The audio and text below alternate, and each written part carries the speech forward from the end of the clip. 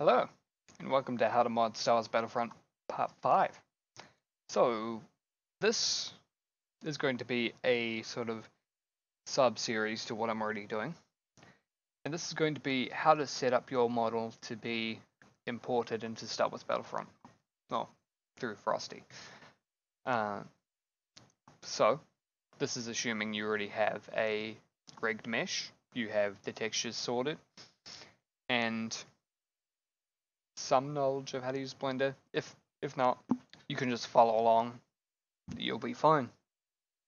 So, one of the first things that I do is find what you're going to be replacing, because you need to see everything in that mesh that you're going to be replacing. So I'm going to go with Dooku. And so you want to go find him. He's characters, heroes, Count Dooku, and I'm going to be replacing his first appearance and his main mesh. So you want to export this. Make sure you have the skeleton as the walrus male. The version, I don't think it particularly matters. Scale, centimeters. And make sure you click flatten hierarchy.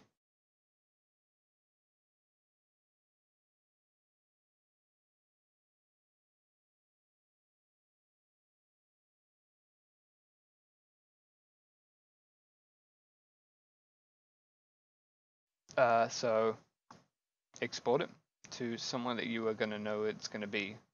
So I'm just going to stick it in the folder where I'm going to be working on everything. Yes, I'll replace it. Alright, so it's exported. Now you want to go into Blender and import that. If you already have a model ready, you can import it straight into the project that you have that in. And you want to scale it by 1000. And import. Alright, that's just so you have a nice, easy size to work with. So you want to click the armature, which is what that's called, and just press H and give it a hide. Right, so the next thing you want to do is open the reference and look in here. So you have all different load distances or the level of detail, and these are important. See, if I slowly hide them, you can see the model gets less and less, well, it toned down its quality, right? Which is what you see in game from further away. So if you already have a model ready, then you can skip to this part. Well, you can continue from here. So what you want to do is import it. I have this one here, which I am going to import. Yes. Right. These can get out of here. So you can see here in mine, I already have these, but I am going to delete them. Right. So if you look in Count Dooku's model, he has Count Dooku 0, mesh load 0.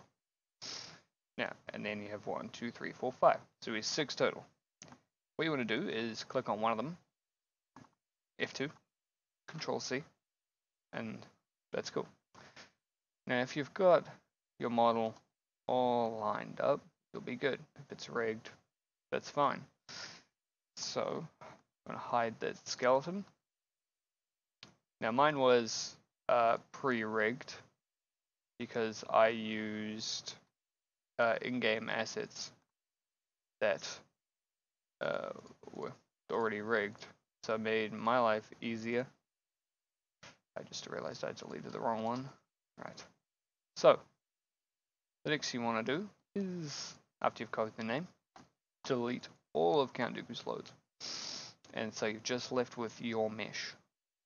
Next thing you want to do is click on your mesh and go right click, parent, clear parent, and then it will become small and oriented wrong.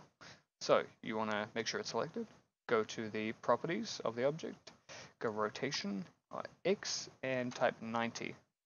That will rotate it to the correct orientation.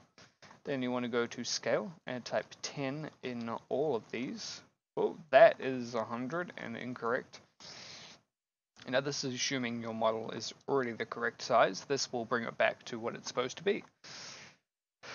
Right, so the next thing you want to do is, well, copy and paste it as many loads that there were.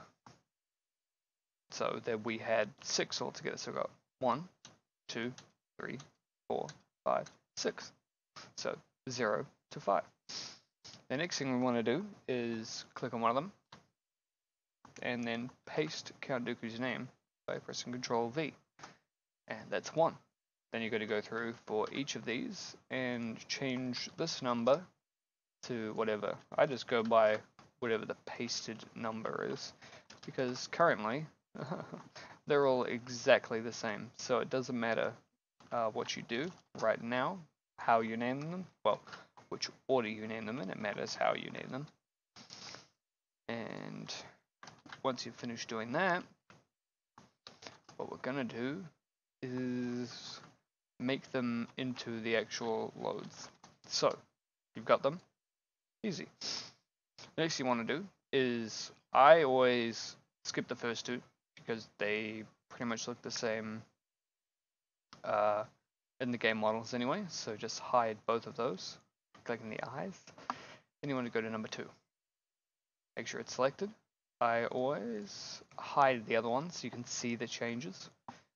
So with it selected, go to the modifiers and add one called decimate, which is right here in the generate section, and change the ratio to something.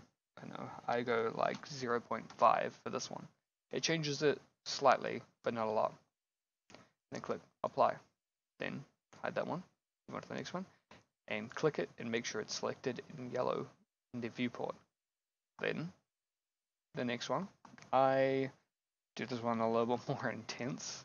I like to go by halves, so I go like 0.5, 0.1, and then, half of that again. And then, so the next one would be, I don't quite do this one half because then it becomes too ridiculous. So I go like 0.08. And then the last one, I don't quite do 0.01 because that just looks stupid and I don't see the point of having that in the game. But like 0.03.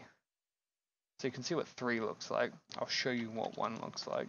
It's just pretty much not there anymore. So we'll do that and apply that. And so everything's pretty much set up. The last thing you need to do is make sure it's attached to the rig. So select everything in here. So click the top one, hold shift, and click the bottom one, and then it selects them all. Then go to reference and make sure that's visible. Now in the viewport, hold shift again and click the skeleton or the armature and right click, parent, armature deform. And that's pretty much it. Now all you need to do is export it by going into here, file, export, FBX, make sure the scale is set to 0.001, and then go to geometry and make sure tangent space is a thing because otherwise it won't work. I'm just going to do it over the top of the Count Dooku mesh that we exported earlier, and no errors, which means we're good for now. The next thing you want to do is open Frosty, and my mesh has disappeared. I know, I just like being able to see it. Right, so the next thing you want to do, if you don't have the alpha, which a lot of people don't because you can't get it at the moment, you might have to get somebody to help you with that, and that's fine.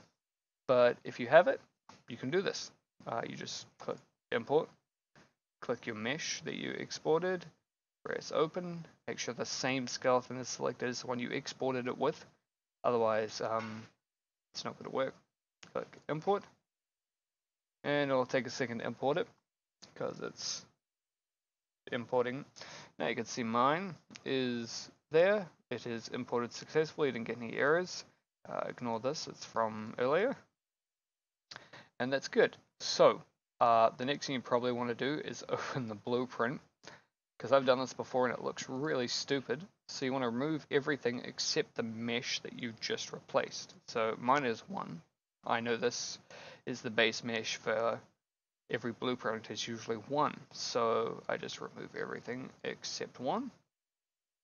and it's going to look weird because it still has Dooku's textures, but you can launch it.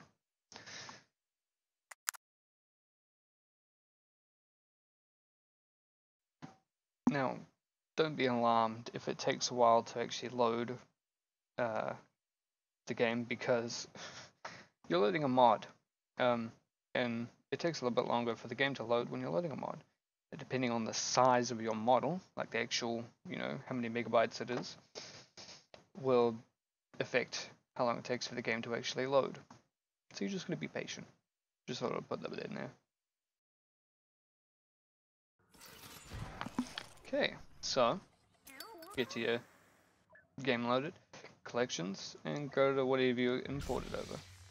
And you can see there, mine is in game and working. It does look strange because it has Dooku's textures currently over it, but there's nothing going through. Nothing's off as far as I can tell. The shiny bit went on there. I like that. Right, but it's always good to give it an in-game test. Sure, I haven't played Death Star 2 in a while. Now make sure you're on the right faction, because I've done that before. You start up arcade, and then you go, crap, I gotta quit, and then go back in. I've done it many times, so just be aware of that. You will do it sometimes, so don't stress about it too much. When you're just doing multiple tests of the mesh, it didn't work quite that time, so you gotta import it again, then you gotta start it back up, and it looks alright in the front end, but you just want to look like see what it looks like in game. Let's load mine up. Hey, it's a trooper with a lightsaber, which is exactly what I was going for. Now I'll put this mesh as a link. I'll link this mesh in the description if you want to, take a look at it, or maybe edit it for your own purposes, just to make it easier. But this is what we wanted to achieve. So that's the first part of setting up mesh importing for Star Wars Battlefront 2 in Blender. I hope to see you guys in the next video. I'm being shot. And like, subscribe, and I hope this helps.